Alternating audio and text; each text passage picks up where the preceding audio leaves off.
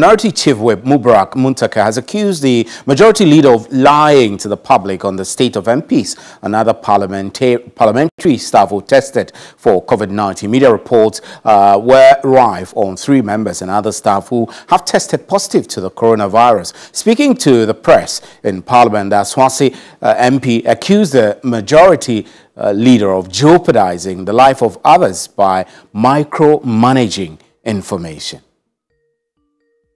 The number of persons that have been affected have since been isolated and they are going through protocol. And the team is going through the contact tracing and what have you. So there's no need for rush. Let us all take our time. We want to get the rest tested Thursday, Friday, and then we'll be able to communicate properly. In my view, this will have been the way it should come, but not to deny flatly. But when you deny, you are not acting in the national interest. Because when I get, you don't know how many people have come into contact with. So when you conceal it, what are you doing with the spread? You are not helping the fight against the COVID. And in my view, this is not the right thing. Let's admit and tell them the step that is going on to reassure the public that everything is safe, everything is under control. But not to lie about it, because that's a fact. Wednesday, 1 person, 1 MP, 1 staff. And Thursday, 1 MP, 12 staff. Even the results of Friday hasn't come yet.